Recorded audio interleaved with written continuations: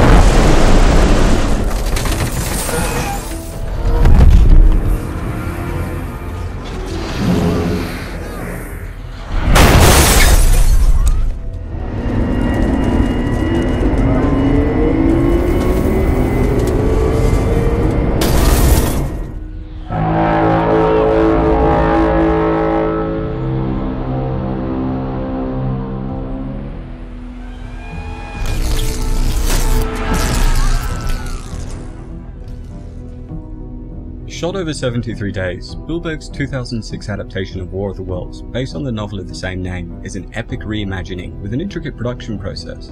Featuring an all-star studded cast including Tom Cruise, Miranda Otto, Tim Robbins, and Morgan Freeman's sultry voice as the narrator, it follows a man struggling to protect his children during a catastrophic alien invasion. Hey guys, what's happening? Niyat here with Film Comics Explained, and as requested, today we're exploring Steven Spielberg's War of the Worlds. The prolific English writer H.G. Wells is known for many of his works of science fiction, from The Time Machine to The Invisible Man, among more.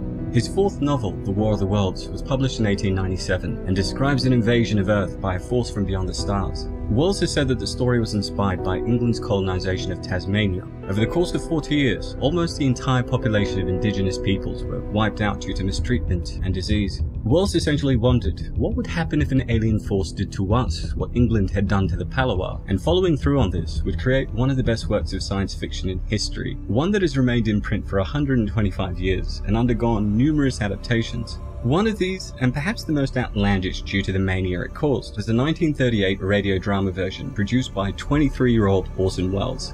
Our army is wiped out. Artillery, Air Force, everything wiped out. May be the last broadcast. We'll stay here to the end. It was developed as an episode of the radio anthology series The Mercury Theatre on the Air, but due to the typical news radio format of the first act, listeners who missed the introduction to the show actually believed that aliens were invading the planet. The strange creatures, after unleashing their deadly assault, crawled back in their pit and made no attempt to prevent the efforts of the firemen to recover the bodies and extinguish the fire. In the novel, the invaders from space are Martians that have depleted their resources on Mars. They first land in England using artificial cylinders, large transport vehicles carrying 4 Martians each, as well as several disassembled parts of their various technologies. According to accounts of those unfortunate enough to see them firsthand, the invaders are described as having greyish-brown oily skin, 2 large dark eyes, and V-shaped mouths surrounded by tentacles. Thankfully, unable to cope with Earth's gravity and atmosphere, they spent most of their time in their vehicles. Attempts at peace and communication were initially made, with soldiers approaching with white flags, but they were abruptly incinerated with heat rays. This serves as a tipping point for the conflict, and as the army prepares for war, the Martians assemble their unearthly technologies. Their first horrifying weapon is the fighting machine, aka the tripod, a towering 3-legged giant armed with tentacles, a poisonous chemical weapon referred to in the novel as the Black Smoke, and heat rays that quickly turn their foes to dust.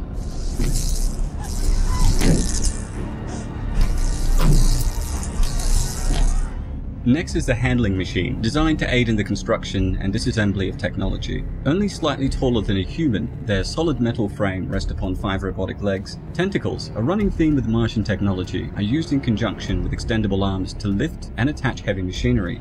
Now, the flying machine doesn't really have a description, due to the protagonist hearing about it from another character, but what we do know is that it was used to spread the black smoke, and as a means of transport. Finally, we have the embankment machines, essentially autonomous digging machines that widen the surface of landing sites for increased protection. As the story progresses, we soon discover that the resource they're running out of is food. They also don't have a digestive system of any kind and subsist on the nutrients of other beings, namely the nourishment in their blood, which they obtain through transfusions. Interestingly, the Martians also possess several unique traits. They don't require much sleep and can function for days, weeks, or even months without rest. They also communicate almost exclusively through telepathy, though they have been known to mutter a single word throughout the novel, Ula, which seems to be their war cry. Without their singular weakness, an immune system vulnerable to the germs and pathogens native to our planet, all of humanity would have been wiped out. I wanted the tripods, number one, to be really scary, because they're going to represent what's driving them. So I want the audience to say, okay, it's just a machine, let's get to what's inside, let's see the aliens. In 2002, Spielberg and Cruise worked together to produce the sci-fi masterwork Minority Report, which we've covered on the channel in the past, links in the description. With its success, they were eager to work together on another project, and one of the pitches Cruise gave the director was an adaptation of War of the Worlds. Spielberg, being intimately familiar with alien films, having made both E.T. and Close Encounters of the Third Kind, jumped at the idea immediately. He loved the idea of making an edgier, scarier alien movie, in contrast to his previous, more light-hearted ventures. I wanted the audience to actually be terrified by what these things looked like from the outside. So I had the most amazing group of computer graphic artists working on the design of the tripods.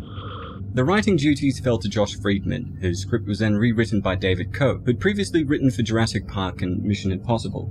Both writers had the difficult task of modernizing a story written in the late 1800s.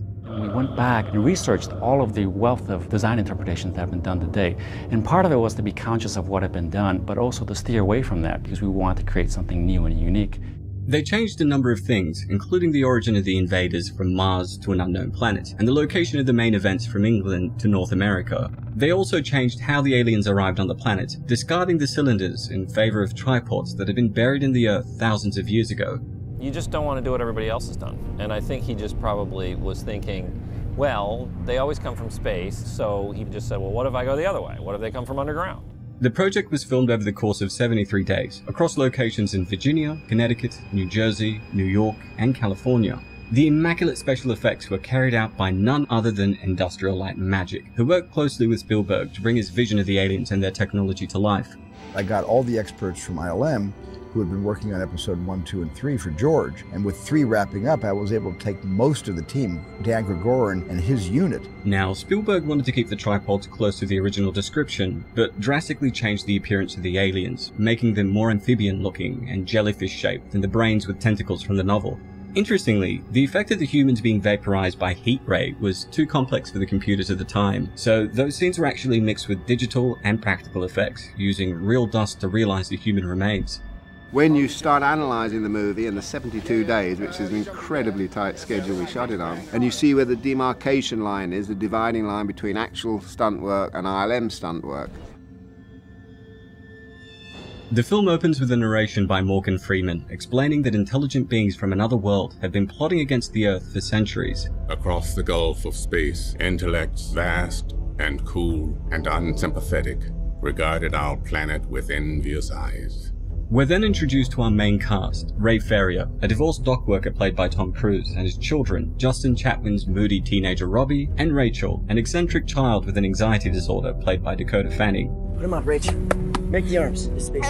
This is yours. This belongs to you, right? You're safe in your space. Nothing can happen in your space. Robbie and Rachel are dropped off by their mum, Marianne, played by Miranda Otto, before she heads to Boston to visit her parents, and it's immediately clear why they are divorced. Ray is a selfish, self-centered person who can't be bothered to take care of or connect with his children. Blackjack? I'm allergic to peanut butter. Since when? Birth. What? Everything changes when a mysterious storm rolls in and violent, seemingly targeted lightning strikes occur near their home, disabling everything from cars to watches. This car just stopped and you're okay. Away over and over again. You all right? And me and this other guy, we climbed Where the hell did you go? Over on Lincoln Avenue. When he goes to investigate, a tripod erupts from the ground, immediately causing destruction and chaos. Running back home, he grabs his kids and makes a break from Marianne's home, using the only working car in the area. But upon arriving, they find that she'd already departed for Boston, and so they decide to rest in the basement. Terrifying flashing lights, unearthly noises, and explosions then rock the house during the night. When they leave the next morning, they are horrified to find the neighborhood decimated. Got some kind of shield around them. We can't see it, but everything we fire at them detonates too early before we can get close enough to cause any damage. Those machines come up from under the ground, right? So that means they must have been buried here a long time ago. The terror continues on their way to Boston when they're overwhelmed by a mob who want their car. The three of them are then forcibly ejected and watch in horror as people kill each other to gain control of the vehicle. When they come across a military battle with the aliens, Robbie forces his father to let him join the fight, and as the idiot disappears over a hill and into a series of explosions, a tripod suddenly appears, forcing them to shelter with a madman named Harlan, played by Tim Robbins. There they avoid detection for several days, and even manage to stay hidden when several of the aliens investigate their hiding spot. It should be noted that Spielberg's aliens almost entirely resemble the tripods from which they came. They have the same triangular-shaped head, 2 large dark eyes, and 3 thin yet flexible limbs. Shortly after this encounter, they noticed red vines creeping into the basement from outside, and a red mist being sprayed into the air.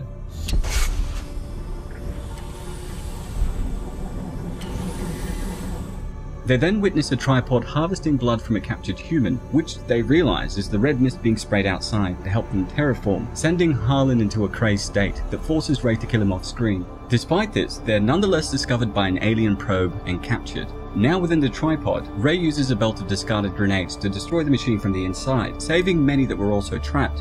Inexplicably and out of nowhere, the other machines begin to act erratically and fail. Ray notices birds landing on a tripod, indicating the force shields have been disabled, and the troops are able to quickly bring it down using missiles.